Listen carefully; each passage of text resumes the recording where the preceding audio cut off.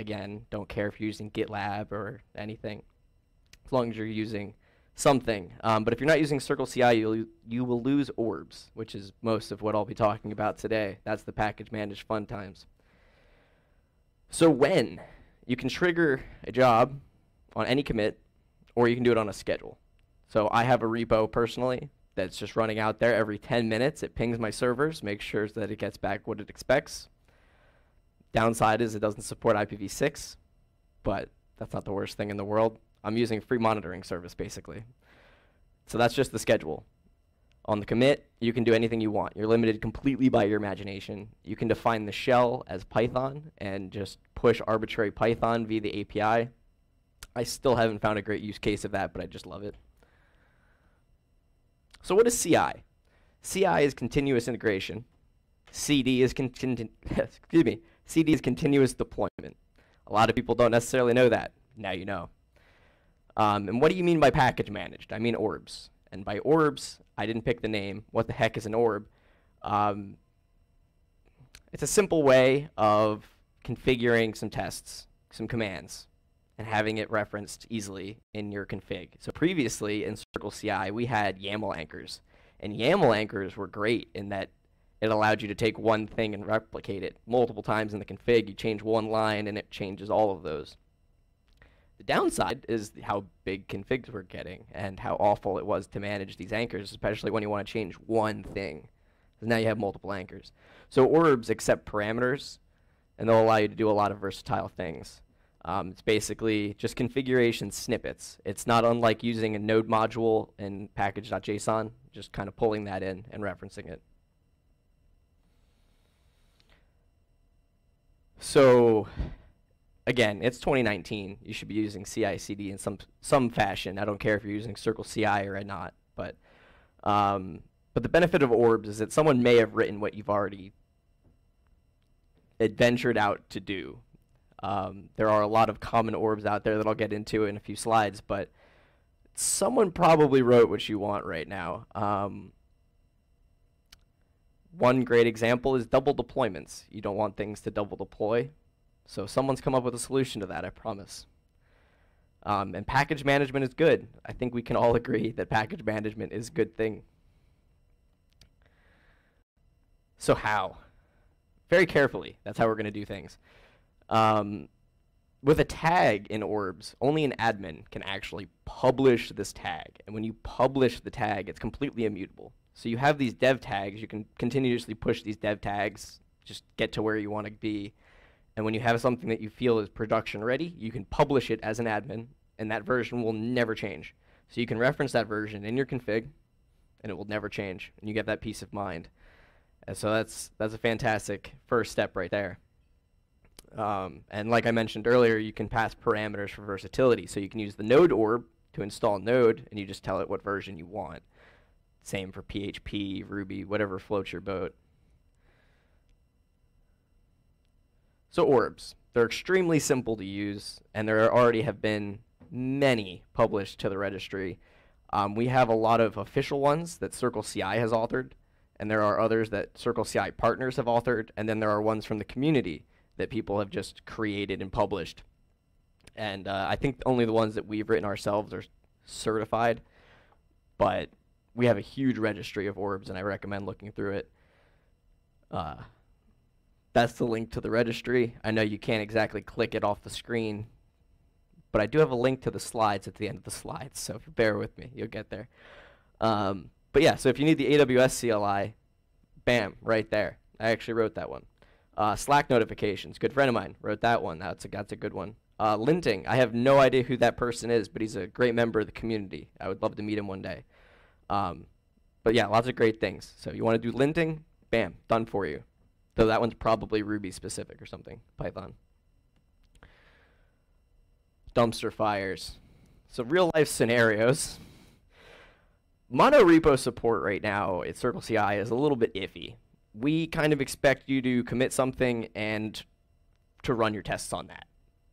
But if you have a dozen directories and you only want to run what's changed, you have a problem. It's a little bit more complicated. So my coworker, I don't know how to say her username, I'm not gonna lie, came up with this compare URL orb, and this basically hits the API a lot and figures out what the last thing that you ran was, and then it finds that and uses that to get the diff, and uses that diff to run only the things that have changed. So we're using that in our convenience images where we're building, I don't even know how many languages and variants of those languages. So if we change PHP, we only want to build PHP, especially because it takes hours to build the PHP images. So if we changed Python, we don't want PHP to start doing things again, basically. This version is completely immutable, will never change, and will only ever touch the things that are in the diff. So it's pretty fantastic. And this, where'd my mouse go? This link here is the actual live implementation of this URL, of this orb, excuse me. So we're actually using that in production to build our CircleCI convenience images. So some common packages that people install are Docker, Make, or Build Essential, that kind of stuff.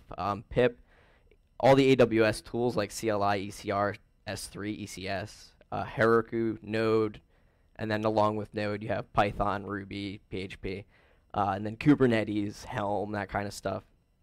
All those things have real simple orbs. So you just need to take the existing orb, just tell it what version you want, and just run it, install it. You just reference that you're using that at the top, and just use it. Super simple stuff. So it doesn't Git count as package management.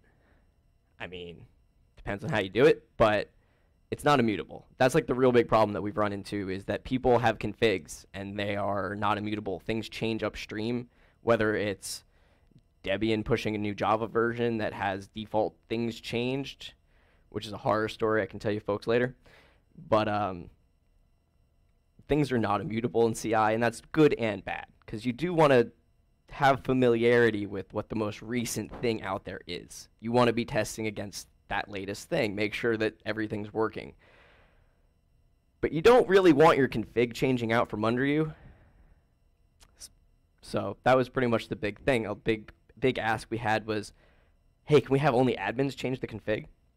And so we're not fully there yet, but right now if you were to publish a config that's pretty much only orbs, only admins can actually publish those orbs. So that gives you that ability to kind of lock things down a little bit. We believe in infrastructure as code very firmly, and so it gets a little meta here. Bear with me, but each orb gets its own Git repository. In each Git repository, you're going to have tests. So you're basically testing, you're testing, you're testing. But that's definitely the way to go. Gives you Boston peace of mind right there.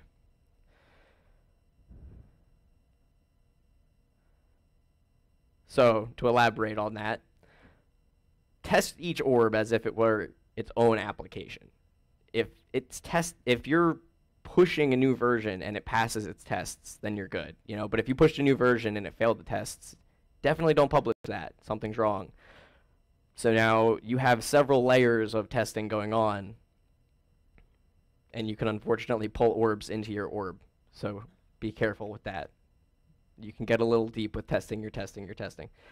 But another thing meant with running things against the most recent versions, you can run things on a cron job. So you can just run things whenever you want, make sure things run as expected.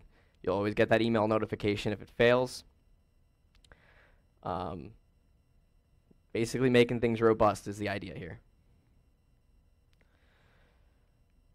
So convenience images, I was talking about them earlier. We were using the compare URL orb to get the diff. They're open source. They're fantastically convenient, just like the name suggests.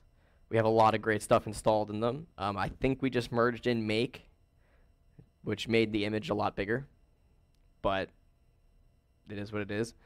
But getting bigger images means it's going to slow down your job a bit. So instead of doing that, where we're continuing to add more to these images, the team responsible for the images has decided to take a sharp left turn. We're going to make them nice and small, and we're going to use orbs to install things at runtime instead. So we're going to try and slim down the images, have them all off of a single base image, And so that way when you pull in your image, you'll have the cached layers, and everything should be basically the same speed or faster using that methodology. But if you're concerned about your build time, which you should be, don't use convenience images. I know, it's kind of a crazy thought. I'm just talking it up, but it's probably not the best idea for you. If you want to get your project just up off the ground and you just want to get your tests run, convenience images are great. But if you have a huge app or, you know, something close to your heart, for example, maybe don't use convenience images. You want to match production, because right now you're at the mercy of what we give you. That's not always the worst thing. It works for a lot of people, but for a lot of people it doesn't work that great. We use Debian a lot. We're just extending upstream, so we use Debian. And if you need Ubuntu fonts, for example, which I ran into, someone's generating PDFs and comparing every pixel to make sure it was perfect, the PDF generation. The fonts between Debian and Ubuntu are different enough that you couldn't visually tell, but all the tests failed. So in that case, we had to build an image from scratch and try and keep it slim. It worked out really well long term for that customer. So I'm really glad they went that option. But basically, the new images we have will be immutable. The current ones are not. Either way, you're not matching production. And I think it's really important to match production. I could only come up with a match icon there. Sorry. But matching production's key, though, because if you're running different environments in CI and production, then what are you actually testing? It can be kind of tricky to think about, but because you can be like, oh, my tests run fine. They pass locally, they pass in CI, they pass in production. But if something changes in production and you didn't catch it in the other steps, now you have a big problem because production is down. So you want to match your libraries, all of your dependencies, all of that stuff can just match easily in your Docker containers. I mean, that's half the point of Docker. Make it easy to just ship these things out and have everything be consistent between everybody. So when you update production, you have the liberty of updating CI first to verify it works. There's no reason to test compatibility in production.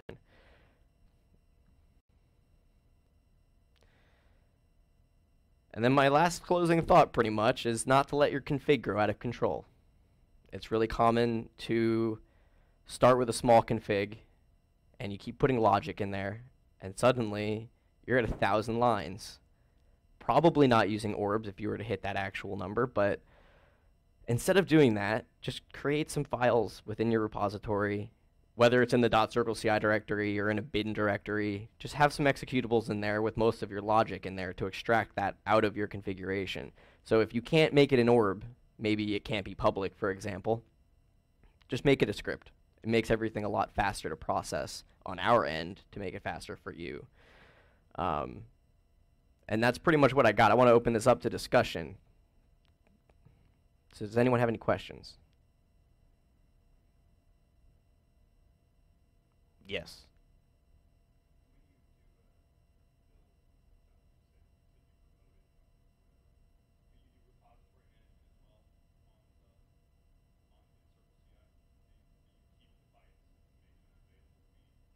Yes. We have our UI available with all of your whole build history, and so like what I personally do for my builds, even though it's probably a little bit overkill, I take everything that I do and put the output into files, and then I store those files as artifacts, and you can even pull those down from the API. So you could even bypass our UI entirely. Fun fact, there's actually a bug in our UI where if you're not logged in, the artifacts tab does not show up, but if you manipulate the URL, it does show up. It's just a fun fact for you there.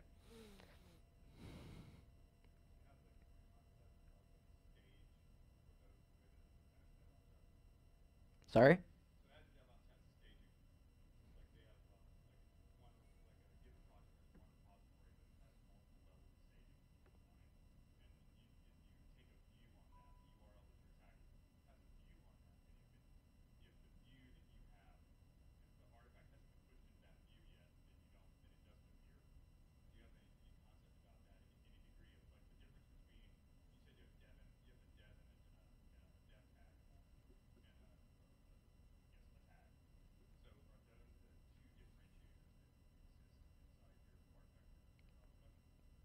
Not within the artifacts. That's within the orbs themselves.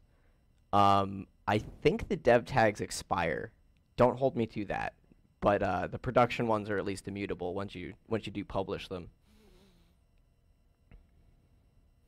And that's pretty good stuff to be able to have the admins have control of that. Another feature I didn't really put into the slides were the ability to hold jobs.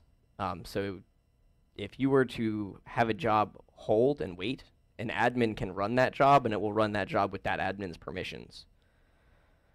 So that's another way to get around some security specific things, because we have now secured contexts, which allow you to store secrets and have only people that are authorized have access to them. And so if that person that's authorized runs that job, they would have access to the secrets.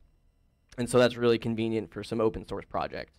The downside is it adds some manual overhead to the team that's working on it, unfortunately.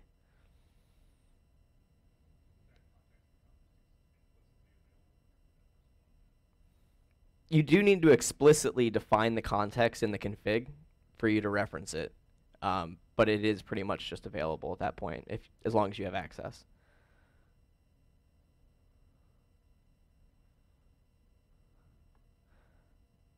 Any other questions?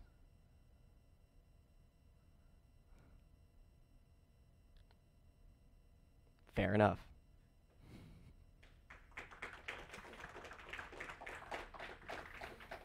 I did open source this. This is the link to my presentation. You can come and check it out. Copy paste things. Probably. In theory, I can make this bigger.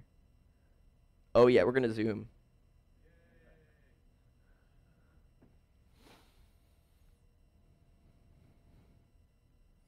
I'm not a fan of Google ending their shortening service.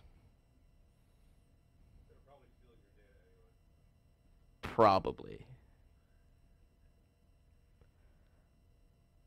I have an Android device. I am their data. Yes. There you go.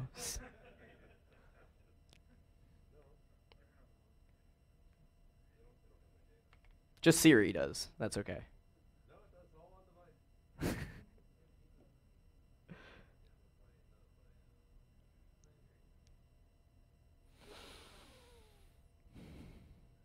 Well, one thing I will say about double deployments, because I briefly mentioned that earlier, when you're writing your config, always try to think of a scenario where someone's going to be pushing at exactly the same moment as you, even if that was just you going, oh no, that was a typo, and you just pushed again. You don't want that to double deploy. That is like worst case scenario. You have like half of one commit and half of another commit in production. That's skeeves me out really bad. Please never do that. One cool workaround you can do is to have an endpoint, and since you can store secrets in the UI in various ways, you can hit an endpoint with a secret to tell it that like, hey, I am who I promise I am, and it will just git pull. Because if you just git pull, pretty sure things are going to be okay. Don't force push. Anyway, that's pretty much all I got. Thank you all for coming.